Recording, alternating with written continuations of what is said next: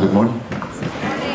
Feels like the physics class in college here. About this time, we get together. How about those 8 a.m. classes? Do you remember those? Okay. Good morning, ladies and gentlemen. Actually, it's nice to have in one day, in one morning, 2 master classes for 2 big names with us. First of all, I would like to introduce Sarah Johnson.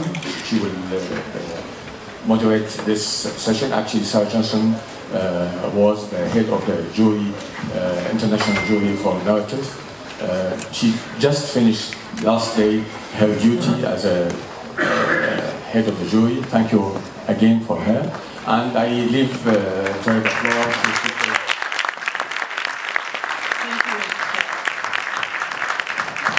Welcome.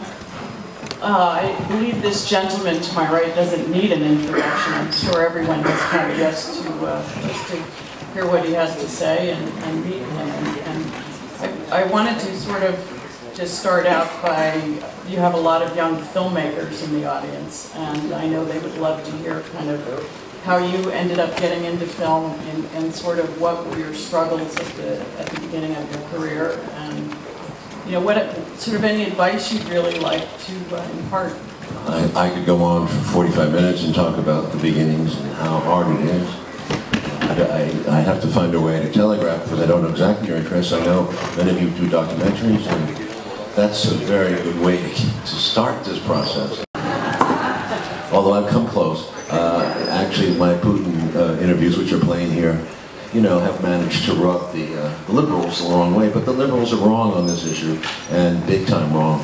And this is a gigantic moment in American history where, again, we see proof that the left and the right are pursuing the same agenda of war. And this is a major issue for me in our country, why we continue to be so militaristic. Now, and this has been going on as we tabled in Untold History of the United States, our 10-part series that was started in World War II and accelerated after World War II. So that's one issue. But you know, in Egypt, I know you have similar situations because you haven't had a military government so often for so long, or some version of it. So it's hard to talk to you with any sense of what you can do in Egypt. So much money is coming to you from the United States in military aid. It's disgusting. It's truly disgusting. And I don't know where all the money goes. I don't know the history and I don't know the specifics, but this is a problem all over the world, not just in Egypt and America, all over the world. I don't know why I went off on that. You asked my roots. Okay. My roots was I went to war. Actually, I was in war in Vietnam, and I came back and I was raised conservative. My father was a Republican, Eisenhower. He was not a madman like they are now. He was a very smart, educated man, went to Yale and economics and Wall Street. That's the reason I did Wall Street. My dad... 30th anniversary of, I believe. Yes, 30th anniversary. Foreshadowed a lot of events. It's a movie that was actually, it was wonderful to make it, and you know what, it went into the zeitgeist, but at the time it was painful because after the heights of Platoon and Salvador, to suddenly be so criticized for making a film which was, by their standards, too much a studio film, and with but I made the film with pride. And I always liked it. I knew people liked it, and that was the key. People would come up to me years later and say, you know, I was a young kid, I was studying architecture, or I was studying civil engineering at blah blah, and I saw this movie, and then I wanted to go to Wall Street. So, and a lot of them went to Wall Street. So, whether that's good or bad, they all emphasize that they're trying to do it honestly. They don't believe that they're trying to do it honestly. You know, that's the problem. That was the Charlie Sheen problem. Greed is very subtle, and greed can make you corrupt without recognition, without you recognizing it. I was at NYU Film School after Vietnam on the GI Bill, and I made short films, 16 millimeters. I made three of them very ambitious. Well, we made smaller films. Marty Scorsese was one of my teachers, one of the best, energetic, making 60 seconds, 2 minutes, 3 minutes, show it in front of the class, and it was rough. It was like a Chinese Cultural Revolution perspective, in the sense that everybody was tearing down the system, and these films, they were being criticized openly, and that was the way we did things. So when we had a new project and we wanted money we needed money from the school to get approval, we'd have to go to the class, we would talk to 20 people, 30 people, and you'd argue your idea, and why are you making that? You know, that's a bourgeois idea, or, you know, you can't, you know, all kinds of reactions to the subject matter. It was very painful. And then when you finished your film, you showed it, and my God, oh, it would be savage. But in a sense, you learned from the give and the take, I have to say. And I ended up making one that was very respected, called Last Year in Vietnam, based on personal feelings. The other two were very abstract, 20-minute short films, 25 minutes, done in a Godard, Buñuel, homage fashion. In other words, I was imitating those people because at that time, European filmmaking seemed to be the one that was in the lead. American films I liked, but we never considered that in the same way as Ingmar Bergman or Mr. Buñuel or Fellini. So after film school, it was very hard. Couldn't get a job. 6, 7 years. I wrote screenplays. It was the one thing I did at NYU that was different than most of the young people there who were studying making films. There was this belief at that time that you could go ahead and make a film out of thin air. You didn't really need to have a script. Godard had a lot to do with that, as the French did. But I was always fascinated in writing. I had written much since I had been about 15, 16. I had started to write. This is a long story, but I wrote a book, which became a book in 1997, and it was called The Child's Night Dream. It was published by St. Martin's Press. So I had really gone into this heavy period of writing in 1966 before, and I knew that I had something to express. I just felt like there was a lot inside me that had to come out, because my parents had been divorced, I was an only child, there was no outlets, and the sense of family had evaporated with the divorce. You have to understand that, you know, I was sent to boarding school, and then I went right into basically the school system at Yale, and then the military, then merchant marine and military. I was a teacher in Vietnam. A lot of little things, a lot of different jobs. And then I ended up a taxi driver in New York on the night shift after I landed, among other jobs, temp jobs, messenger jobs, a sports film company. It was a struggle, and I almost gave up. I was reaching 30 years old, and I didn't think I'd ever make it, because I had a couple of breaks. One script almost got made. Robert Bolt was involved. He's a wonderful man, a screenwriter. And he pushed it, but we couldn't get it made. So, you know, it looked like it was over. And I said, okay, I made a deal. I said I'd go to 30, and then I'd quit. At 30, it's hard to say no, but I was ready to go and give it up. I was planning some things I wanted to get into, but the irony is that I did have great twists of luck.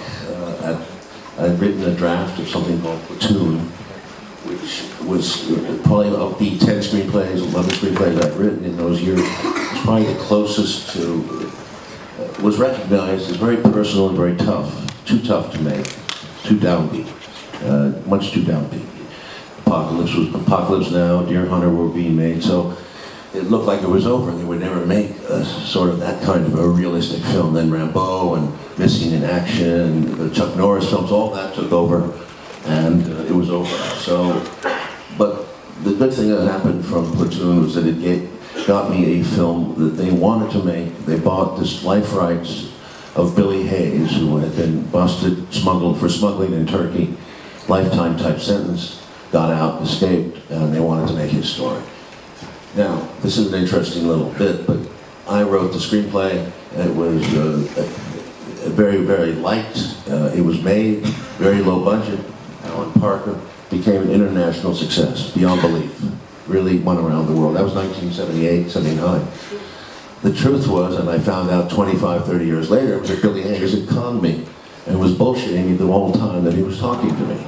Because he really had never said to us, to me, or the director, or the producers, that in fact he'd smuggled 3 times out of Turkey hash for money before he got busted this 4th time.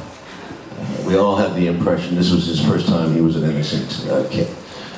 Many stories like that we learned later, but that goes to show you how the life works. It's a little trickier. One day it could become a good play. But he's quite an interesting con man. There are quite a few in life, and especially in the movie business. So that's the beginning. I give you a little sense of how it wasn't easy. I never gave up, and I got lucky at before 30, just before 30. Yeah, and I think that's something that filmmakers struggle with a lot, is the understanding the length of time it takes between an idea, a script, and actually getting a film made. Well, now that we're older, we know that, but when you're 27, 5 years old, I mean, you're in a rush. You want to, why is this not happening? I was writing low-budget stuff, and then I would try high-budget stuff. I was trying to make it myself. I made a small film, which was actually kind of a strange experiment called Seizure, which we shot very low-budget horror film in Canada in 1973. So I was trying everything. Very low budget. What sort of range are you using? In that time, $73. We had raised. What did you say then? I was just asking the budget size. $1973. Yeah. Well, you know, whenever we talk budgets with the young people, they never understand that. They always say, "How can you spend that much money?" But believe me, you spend money on the normal things, and in those days, there was no the video type technical services that you have. You couldn't shoot with a small camera like you're doing now. Lighting was complicated. Anyway, that cost film too. Was budgeted at about $160,000. I don't think we ever saw that amount of money. It was. We ended up actually in cash by making it for $80 and lied our way through the rest. We were hunted down by the Canadian Mounties. There was all kinds of problems. And actually the producer, there was a warrant for his arrest. There was issues all the way through that film. And but it was a learning experience. I'm giving you a taste of it. I know, it's terrific.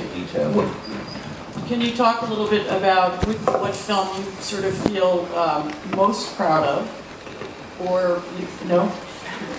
No, I don't. I'm always asking, what's your favorite? No, each one existed for me as if I was in love, and that was my wife for that year and a half or 2. That was my life. It was, if anything, I was perhaps overly devoted, and I think sometimes my kids did not spend as much time. To me, to spend time with your kid or a movie is much more interesting. Stay-at-home dad, I appreciate all that stuff, but it doesn't work for me. I had done that as a kid, but I didn't want to repeat it. Anyway, I lost my turtle. I had all kinds of animals, but my turtle disappeared from the wall.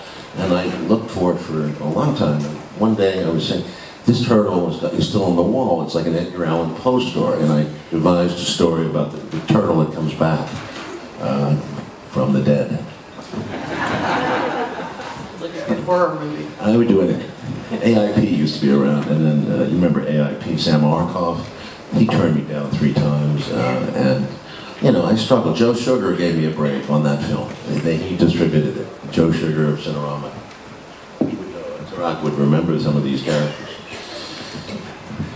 What about the film you struggled the most with? It sounds like maybe this one made in Canada might be your candidate. No, I think my life is a very interesting curve. Really up, down, up, down. I can't say I never got higher in the public spirit than Platoon and Salvador.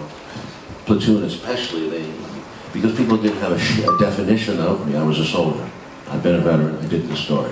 Red Badge of Courage, whatever you want to call it. This was it.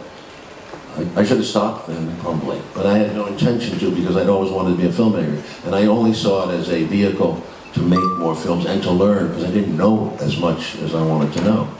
So by making films like Wall Street Followed, that was the next film, right away. That was a real studio film with a real budget in New York City. And I really went to, I learned an enormous amount. Then one thing followed another. Talk radio, very complicated, inner studio all shot in 35 days, complicated beyond belief, lenses, diopters, mirror effects. It was beautifully done. Bob Richardson I found as a cameraman, so we developed together. We were ready after Talk Radio. We trusted ourselves enough, and I say that because these are big projects. They get bigger, and you can't go there right away. There's no way. So we went from there into Born on the 4th of July, which was a gigantic film, much bigger than Platoon, about 3 periods in American history: the 1950s, the Vietnam War, and the return in the 1970s from the war. 3 big periods, 3 different setups: lighting, mood, atmosphere. We conceptualized it. How do you shoot a paraplegic in a wheelchair, especially in anamorphic? You have to understand, for us, the first time we shot 235 was this film, and oddly enough, he's in a wheelchair, so you're expanding the lens. My producer didn't want to do it. He was a cheap Chinaman, but he said, Oliver, you got to put more fucking extras in set. You got to put more costumes. It's going to cost you. You got to build a bank to fill the frame. This is their concern, but it was a wonderful experience. Hard, very hard. But it was well received, and was a solid moneymaker for many years. But as to what you asked, the arc of my life in film has been very weird, up, down, and 10 films in 10 years, all of them are controversial to some degree, all of them. And my attitude is fuck you. No one's going to give me a break. I might as well. This is the last film I'll ever do, so you might as well do it. After those 10 years, it gets, I don't want to get into psychology, but it's very complicated. I should write a book about that period, but there's complications that go on. And the business is what it is, and it always feeds back to you in a strange way. Now, where am I? I did more and more documentaries. Making JFK was a watermark in the sense if I crossed the Rubicon. After that, I couldn't go back. They thought they knew who I was, but they never did. They thought they knew. JFK was the end of any concept of a unified public personality. You understand what I'm trying to say? You can never be. Always, every time something would come out, there'd be an old gripe, and somebody would feel, that they knew the answer and that I had imposed the answer on them. That's not true. I questioned the results of the war. Took a lot of criticism for that. But it was an amazing film for me. Right. I learned enormous amount. And we did it in a very muscular, compact way. At 3 hours and 10 minutes, there's a lot of film in there.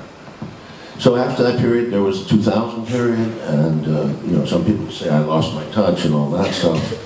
I keep hearing that. That's a categorization that doesn't help at all, because every film is different. Every single film I can tell you about, from beginning to end, they matter to me. Every single one, from a U-turn to what was it? Snowden was the most difficult mother. I went to Moscow 9 times to meet with Ed, because we wanted to tell the story accurately. And this is a new world to me, this computer world. I learned a lot, but at the same time, how do you render it into film? Because it's so the computer world is to a degree abstract. It's not linear or visual or concrete. So it is difficult, but we were dealing with cyber warfare constantly. Visualize it in linear terms. It's true, but we have to. But we worked very hard to get it right, and I think the film was, I'm very proud of it. I think it was underrated. We had a big problem that no American studio would touch it. That was very disappointing to me personally. It was not one of many disappointments that pile on, but American studios have, I thought, an obligation to make a film about this fellow because he's important to us, very important. And he told us things we didn't know that our government was doing, but no interest at all. Why do you think that is? I think people got scared after 9/11. I think they've been super falsely patriotic, and I think that there's a sense of McCarthyism has always been in the American life. Not just to do something that could be considered anti-American. this concept, which is itself a corrupt terminology. To use the word anti-American is to imply, you know, it is a form of groupthink. You have to think like this. And I, being a guy who never liked thought control, I was in the Army, but I really resisted what the U.S. Army was doing in Vietnam at that time, in my head, my way. But I don't go well with authority. I understand the need for police and all that, and you know, it's an argument, but it's always there. Always. As filmmakers, we're supposed to challenge the status quo and supposed to ask questions and bring to light, you know, issues that may be a little bit opaque.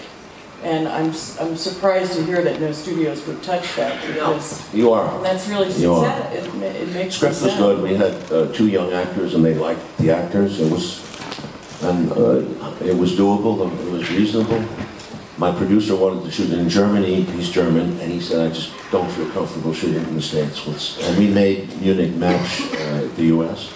And we shot 3 scenes in the U.S. We came back, this was great, we came back to U.S. for our first scene in Washington, D.C. And our first scene called us for us to be outside the White House. And we got permission, because they will give you permission. And we were looking right at the White House, and I'm sure Obama, who, as you know, was one of the, he's pursued every whistleblower. I mean, he brought Espionage Act cases against him. He's been the worst on sharing information, one of the worst we've ever had. And he really hated Snowden. He expressed that, and it's in the film too. But him and Julian Assange were and Chelsea Manning. So those people, anyway, he came out of the White House at one time with a car, and we had to suspend shooting. But I love getting a sense of, you know, fuck you. This is the guy you called a punk, you know. And we're making his film, his life story, outside the White House, and it's going to be a lot better than yours, Barry. But we ended up. Oh, I want to finish the story. The point is, you get fucked in the end anyway. So we finished the film. Very difficult, money, cash. I won't even go all those. We did not have. You see, if we'd gotten the support of a studio, American studio, we would have been able to really have a success. No question, because the polling showed that Snowden was much more popular in Europe than he was in the United States. It was a remarkable difference. That was our base.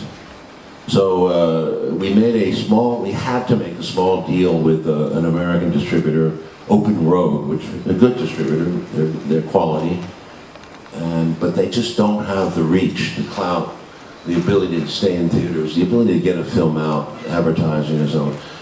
And the film, then, and above all, they did not want to go with the French and Germans wanted to go to Cannes, which we were invited to. They were very enthusiastic. That's where we should open the film. That's where it belonged. But they said, no, we'll open in the U.S. first. That was their right. They put up the least amount of money, and they had that right. And I think that was part of it. We made $25 million in the U.S., which is not great. It's been the whole distribution system has changed so much in the last 20 years. Oh, you would know. Yeah, we're in the middle of it. It's almost impossible to get a good distribution in P&A money. Nobody wants to put. Tarat Ben-Amar, who invited me here, said to me yesterday, it is impossible with independent distribution anymore. Yeah, to get it through. And the studios are not doing a lot of films in the U.S. And, the studios are making films, but they're making a certain kind of film that would be kind of a guaranteed. Right. I mean, from my point of view, from the 1970s, it's a disaster. I mean, you have so limited a choice. But you see what their cowardice is about anything that's questionable about America. You can make a film where you kill a lot of terrorists. You can make a film where the enemy can be Russian, or he can be any form of villain. But there has to be a subtle. American military has been worshipped in films, and there's a whole list of them you can go through. And it makes money. Clint Eastwood proved you could with Sniper. Mark Wahlberg proved you could. But these films have gone far more to the right. Well, I can't say that because there were some propaganda films in World War II, but far more to the right than we've ever seen. It's to an NYU film graduate who came out in the 70s, who thought that the world was going to change after Vietnam, that people had learned this great lesson. It's stunning, the reversal of the Reagan Revolution. Ronald Reagan in 1980 just started a trend where everything moved to the right, including the Democrats. The other sort of issue that I've noticed with in the U.S. specifically are the numbers of people going to the theater. And I think last summer was one of the worst. You know, I have 25-year-old twins, and I don't think they go ever. I don't remember a time they went to the theater. They watched. I'm an idealist. I mean, I would like to believe you make a good film, they will come, like Kevin Costner said, or Burt Lang. I don't know who said it in the film. The point is, I think a film can play in a theater. I still do, because there's so many good theaters in the world, and I think it should be in a theater. And not bring them back. They're there. They will come out. They do come out. The problem is we have so many films per week, unfortunately. Many, it's good for you in the sense, but then you make your film for $10. You can't get it seen or distributed except maybe once at a museum or something, or a festival. So it is frustrating on both sides. The technology allows you a lot more freedom, to do more with less. And at the same time, it's cheapened the image. It's degenerated. The concept of an image, which is so beautiful if you see it in a pristine condition in the theater, is now everywhere. On television, constant sensationalism. Television is well done. The editing on the commercials and most of the shows is stupendous. Sports, for example, stupendous. However, and by the way, they took a lot of things from Any Given Sunday. That's another story if you're about sports people. But ESPN, they are not. Oh, thank you. I'm saying the image has been so technically well done that people have grown used to it and stale to it. So, how do you surprise? I mean, if I made a Natural Born Killers today, it would be it would be a standard type of cutting, I think. You know, no surprises. But when I made it, it sure was a shock. I mean, a shock. 3,800 or so cuts. Never been done that way before. So, I go back to a simple story. I'm very simple now. My narrative is get it told, communicate, always communicate, go back to the writing, stick with the writing, be humble in that sense, and try to get the thought across. Make your story about something you care about, but try to make it fresh as much as you can. And you can't even see all the films about that are out there, so it's very difficult to know that somebody tells you, well, I've seen that film before. God, you know, how would you know? You know, you saw it somewhere in Hungary. And by the way, the international films are much more distributed now than ever before, which is a good thing. I love, personally, Korean films and Asian films, and I find them much more available than they ever were when I was young. So as a film viewer, it's never been better. At the same time, as a filmmaker. I think there are a lot of more buyers of documentary film as well, which, you know, when I first started doing documentaries, there were 3 or 4 buyers. Now you have... You couldn't get arrested to make a documentary. At NYU, many of our class went off in that direction. You know, in that time, it was make a film about tunnel workers, about unions, always protesting the system. Nixon. NYU we got a crew busted doing the Wall Street protests with Nixon. It was very interesting, and we lost 2 cameras that day, which wiped out the film school pretty much. But George Stoney became the head somewhere. George Stoney was a documentarian going way back, and NYU always had the documentary tradition. In fact, Flaherty's films were the first ones we saw in our classes. Robert Flaherty. Nanook of the North, I believe. You know what I'm talking about. That was the original documentarian, one of. So it's really, for a documentarian, it's great. I mean, it's taken very seriously. So I think there are a lot of people in the audience who would really love to ask some questions of you, if you don't mind. Thought we would open it up to the full audience here, so I don't know how we want to... David? Okay, as long as you brought up Any Given Sunday, which was a tremendous editing job and lots of other things, What do you think of what's happening in the National Football League today? You have any thoughts on that? I peaked out on football about that time. I had tremendous fights with the NFL. They would not condone our movie at all, as you can see. In fact, we had to change all the uniforms, all the names of the teams. They were nasty, really nasty. In fact, they went after us and tried to, when we were starting to shoot, they went to all the stadiums, because there are only so many stadiums in the world, and tried to cut us out. We needed stadiums. So, ironically, there were some owners of the teams that hated the NFL, which was good. They did, because they fight among themselves. Jerry Jones happened to be one of them. So he gave us the Dallas, which is an amazing stadium for the climactic game. And guess who? The pretty conservative, the Miami Dolphins guy who owned Blockbuster. You remember what I'm talking about? What? Yeah, it was Wayne Wazenga, was terrific. He gave us, and the Orange Bowl was a college stadium. We fought very hard. They tried to get the University of Florida to back out, but we held on to it. So we had 3 stadiums for 5 games, which was quite a victory for us. But they went further than that. When the film was released, I'm not a conspiracy theorist. I'm giving you facts.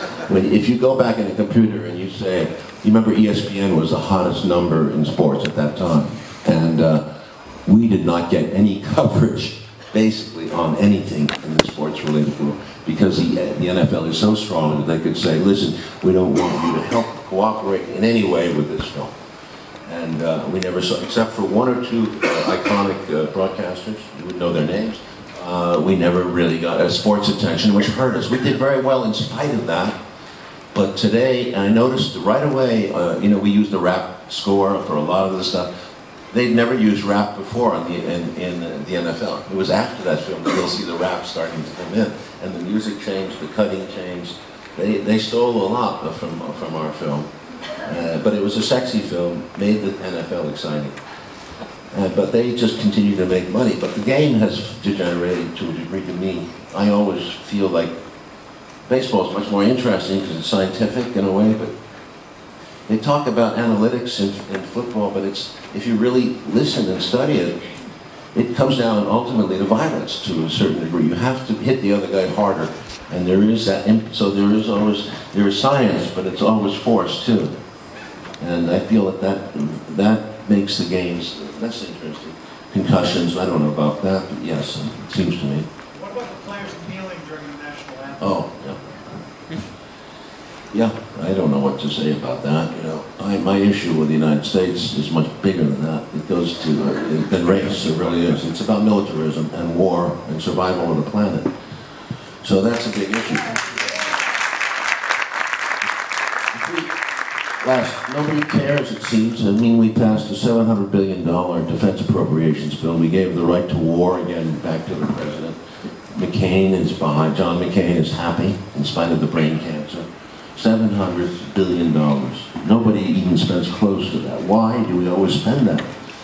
And then we're sending $500 million to Ukraine out of that. $500 million in weapons to Ukraine, which is insane. They're stirring the fire all the time on the eastern borders of Russia. They're surrounding China as best they can.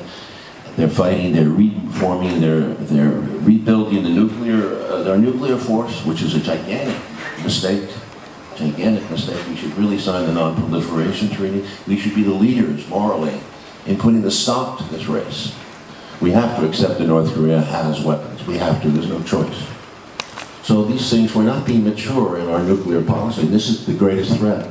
Much more important to me than, I hate what the cops are doing, but each case is different at the same time. I sense another film group. I think we have a question. Hi, my name is Charlotte Carroll, and I'm just directing my first short film, and you mentioned anamorphic lenses, and that's what I shot on. And my next project is going to be a documentary, and I was wondering if you had any do's and don'ts about equipment and lenses to shoot the documentary with. I couldn't hear, what did you shoot on? I shot on anamorphic lenses. Anamorphic? Yeah. Oh, what was the reason? Just because my film has no dialogue, because of the children going through so much trauma. The picture is its only voice, and it has to be really beautiful and that's what I chose, basically. Wow, you know, to me, documentaries, I wouldn't put money into that, but you have your reasons. I would have, you know, I'd save it for the other things you need. Get the information across. I've never gone to documentaries for beauty. I've always gone to them more for the structure and the learning process.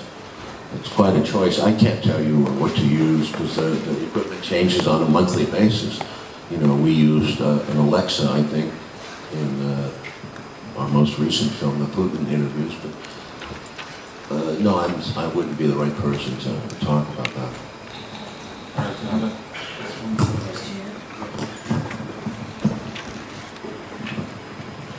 Hello, Zainab Amir, speaking Arabic. I would like to know the image that you had in mind about Mr. Vladimir Vladimirovich Putin before the interviews, and what do you have in mind right now, just the image of him right now sitting on that stage? What's the difference?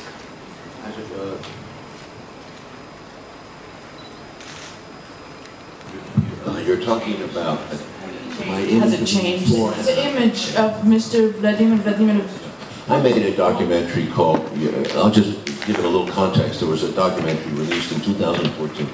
Tremendous amount of work I put into the untold history of the United States, which I recommend. I hope it gets into the Arabic world. It's on Netflix. You can see it. It was distributed by Showtime and then by Warner Brothers. So I've gotten it out there as best I can. In that series, it goes from 1890 to about 2013, when we leave it. We'll see the U.S.-Russia relationship through those years, and it speaks everything. It says quite a lot that I did not know. First of all, that the United States was totally against the Russian Revolution and sent troops to Siberia in 1919 to counter-revolution. It was part of a very bloody war. The Civil War in Russia was very bloody. 16 nations participated in trying to destroy that revolution because they were scared of communism, they were scared of the communal, the people taking over. And so it was a people's revolution in that sense. It may have changed over the years, but still, there was until Franklin Roosevelt in 1933, we never recognized Russia, never. Roosevelt had a wide vision of the world, and he said very clearly, on more than one occasion, that after the war, World War II, there would be a grand alliance between Russia, the United States, China, and Great Britain. The idea was they would basically create a United Nations type thing, and they would be the four powers that were the most dominant, which is a very generous vision. But Mr. Roosevelt unfortunately died at the wrong time. He died in April '45. If he had lived till August or September of '45, there would be a whole different world now, I believe. And that's what our documentary shows. One of the things that people in America and maybe Europe don't realize is the USSR is the difference in World War II. 5 of every 6 German soldiers were killed by the Russians. And the resistance of the Russians to the Germans is what broke the back of Hitler in 1942-3. The siege at Leningrad, and then the greatest battle of all time was at Stalingrad, probably the bloodiest, and then Kursk right after. And the Russians chased the Germans out. They killed more Germans than any single person. Without the Russians fighting that war, my father, your fathers, well, I don't know how many of you were American or English or European, but many of our fathers would not have made it. We would be in a much bloodier war. The United States came in late. They promised the Second Front. They came in very late. And D-Day, as much as it's pictured in movies as a great battle, it was a great maritime expedition and a battle. But casualties were minimum compared to what happened in the Russian front. So the German war machine, as Churchill said, was broken. The spine of it was broken by Russia. We never took that into account. We behaved like barbarously from day one. We dropped 2 nuclear weapons, 2 atomic weapons on Japan right away, and there was no need to. Everything we showed in that documentary, and I think many people would agree, not all, was that the war was over with Japan. It was done to show intimidate Russia. So you have to take that into account when you deal with this U.S.-Russia relationship. Mr. Putin is who he is. He is a man who took over After the communist revolution, he's not a communist at all. He's condemned he is a market economy guy. But after he took over in 2000, and there's a whole lead up to this, he took over at a time when Russia was in peril. Yeltsin had been president for 9 years, and it was a disaster from 1991 to 2000 in Russia. People were set back generations in terms of the older people were dying off, the pensions were cut, there was no stability, there was no state. The United States was very happy about that. We were privatizing the hell out of everything we could in Russia. All the oligarchs come from that period. They took over these industries. Putin did not ban the oligarchs, he made deals. He peeled it back, that there was now a respect for government which had been lost. So from 2000 to 2006, he built a mandate, a strong mandate, and he was very popular. He's always been popular. He won 2000, he won 2004 at that time, or 6, I forgot, and then he won 2016, which was his third term as president. 2012, I was thinking the US election. He won 2012 in an election which he won. I mean, he was clearly the most popular candidate. The United States did interfere with that election extensively. The United States also interfered in the 1996 election of Yeltsin to president. Yeltsin was an alcoholic man. He was handsome, but Clinton and him used to backslap each other. But the 1996 election was extremely fraudulent. He would not have won. He was unpopular because of his policies. And we put him in. Also, the IMF arranged a loan at the last second. All this shit goes on. I mean, this is basically what you learn in life.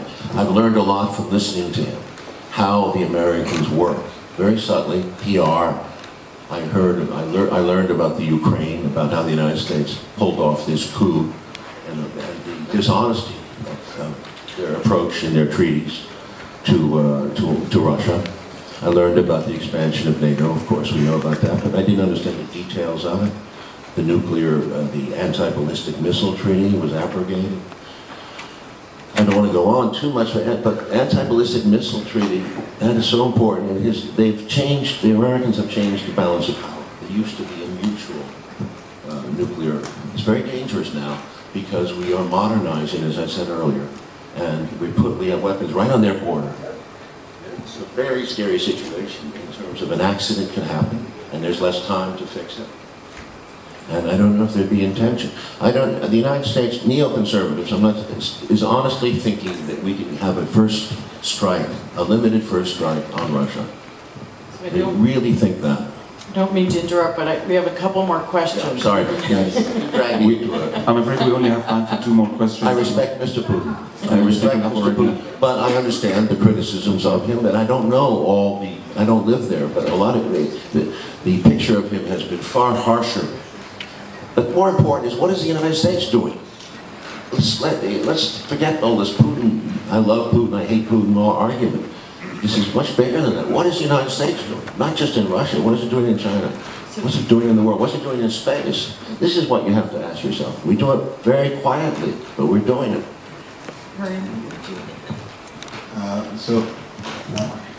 Huge fan of your work, and also went to NYU as you did, and as you said, you found yourself having to, tell stories of challenging the mythology of the time of Vietnam, and many of us have found ourselves having to tell stories that challenge the mythology of America post 9/11 and the War on Terror. And so my question to you is, since you're so fascinated with American militarism, and you are in the Middle East, which is arguably the epicenter of American militarism, and your films have always challenged the mythology and the narrative, when are you going to make the Middle East film? When are you going to challenge the mythology here? And if you were to, who would you want to talk to? What are the untold stories in your perspective in this part of the world that speak to you? You've spoken with Chavez, you've interviewed Putin. Who do you want to talk to here? By the way, Kareem is the producer of The Square. Oh, are you? Yeah, I think Assad, among others, deserves a recalibration. I think that the picture drawn of him in the West has contributed to this mess. Assad is interesting, but there are so many people that are. This is a very complex story, a complex question, your own Egyptian story is amazing. I can't tell all these stories, it's not my job. I mean, these are documentaries you've done. I can't keep up. The Middle East story, if you look at Putin interviews, he does talk about the Russian involvement in the Middle East, and he talks about more broadly about his policies and what he thinks the Middle East will happen, and he's very optimistic, much more so than I thought. The Iraq and Afghan story, from the American point of view, has been frankly depressing to me because they don't deal with the overall. For example, the Academy Award winner Hurt Locker. It's, you know, tension. There's a lot of tension, but what are they really? Is there any feeling for the American invasion of Iraq? This is a disaster, and this is a tragedy on the level of, if Tolstoy was around and War and Peace had to be written, this would be about that. The United States made a huge error. George Bush is responsible. Don't give me shit about Donald Trump. Go back to George Bush. Let's stay with the original villain here. And Mr. Cheney, of course. So and I did that with W, if you remember a little bit. I touched, because for me, Bush's life was finished when he went into Iraq. The Iraq invasion continues to be, America does not have the ability to reflect. They don't want to. You can't make any money making a film like that. You don't have to make a documentary. You know, I don't know how to make a film. Green Zone tried, and they tried honorably. Didn't make a dime. So how do you get there? I believe we have one more question up here. Sorry, I didn't mean to interrupt you. No, the square, yeah. The impact on it. What do you do? I'm asking you. You're a documentarian. Producer and on the director. So, yeah. You're asking me what the question is? Yeah.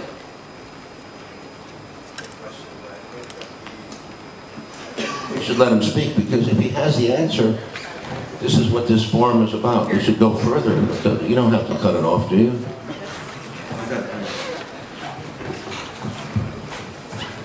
Can we go a little bit longer, Nora?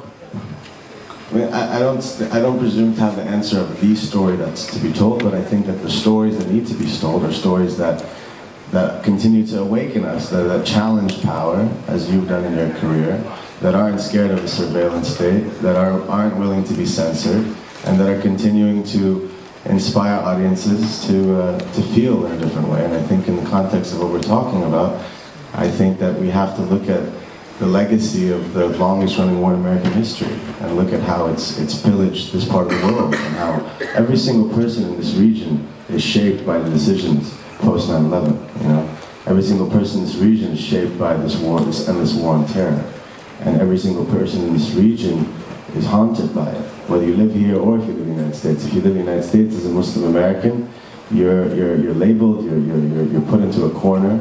Your story has been told for you. You don't have the right to exist as a person. So I think we need to. I wouldn't go that far. I mean, I wouldn't go that far. You have a right to exist. Okay, you have a right to exist, but your identity has been hijacked from you, and so I think that we need to tell stories that challenge those narratives. We need to. I don't. On that issue of the U.S., that's an interesting story, but I think that the Muslim population of the U.S. has been very. It seems like there was a time, in that 2003-4, when there was a lot of activity, a lot of surveillance. It seems to have calmed down in terms of that issue. I may be wrong, it might be going on. But it seems that the U.S. handled that pretty well, their own story. And what is the problem is the U.S. doesn't care as much abroad, because they can do a PR campaign. What they did in Syria is still not known to most of the American public. You see, the Syria thing is, they killed a lot of people. And they killed a lot of people taking Raqqa, they did in Mosul. These are stories also of our approach to warfare. We don't want to take casualties, we're quite willing to do collateral damage, and we did quite a bit of it. So, you know, I think we're much more cognizant of what happens in the U.S. We protect everybody in the U.S. we can. Obama is the great face for that. You know, he comes out, I love everybody, you know, he's a multicultural face. Meanwhile, he's droning everybody he can, and he's expanding the war on surveillance and so forth and so on. The drone attacks themselves. How do you start this thing? Where do you go to make a movie like this? It is a Tolstoy type. It changed the world. 2001. It changed the world, and you have been. You pointed to you have been the victims of it here, but we all have.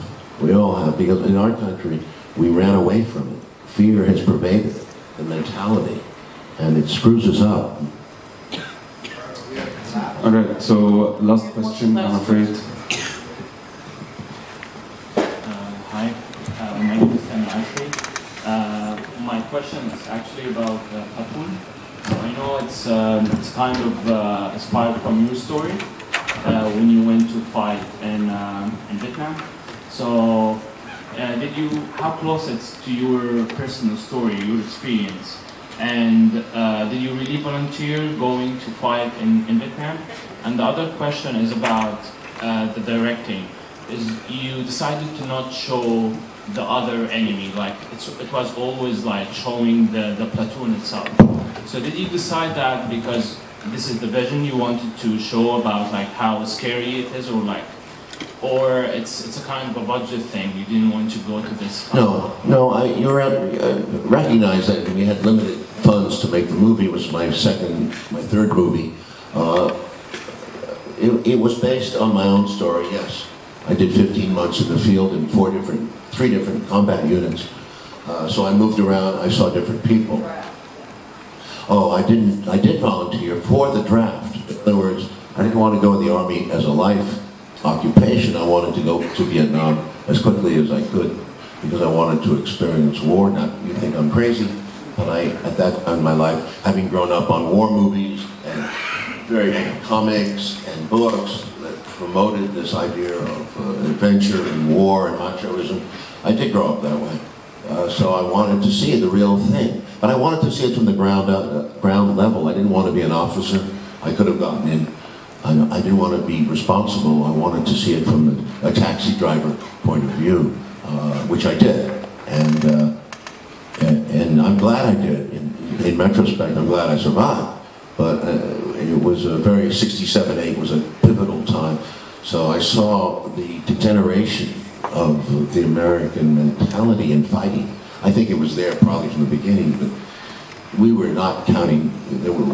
Was it Tommy Frank said, we don't do body counts? We were gathering intelligence in the field. We would find enormous stuff. I don't know what the hell they did with it because they never got anything right back there. In other words, our strategy was pretty... Oliver, I have to cut you off. My apologies. It's your friend Tarek right here. Why? I want to, well, because it's called time organization. That's what festival. What? Somebody coming in here? Yes, somebody's coming in. Oh, well, okay. Jesus Christ. I'm sorry. No, Oliver. I screwed up with the Russian question. But you I just got... No, you did great. I wanted to thank Oliver, as your fan and friend, and as an Arab producer, I want to thank you to come to an Arab film festival. In today's... As an American who's had the courage to criticize his country, we have to criticize ours. And you said that the Americans spent $700 billion in armament. When I was at the Abu Dhabi Film Festival as a guest, the Arab world was spending $470 billion in armament. Now you tell me, if there's a young filmmaker in the room here who wants to make a movie, what does he care whether we have the tallest buildings in Dubai or Riyadh or Abu Dhabi? I told the sheikhs of these countries, because I can speak to them in Arabic, give us one building, $200 million building, we can make 50 Arab movies. And maybe out of those movies, one or two geniuses. Guess what? They didn't give me the building. That's what I have to say about Arab money not going into culture. But Gouna is trying to make that change. And you know there's no other Arab festival at all. And I'm not Egyptian. So Okay, thank you very much. Thank you very much. Thank you very much.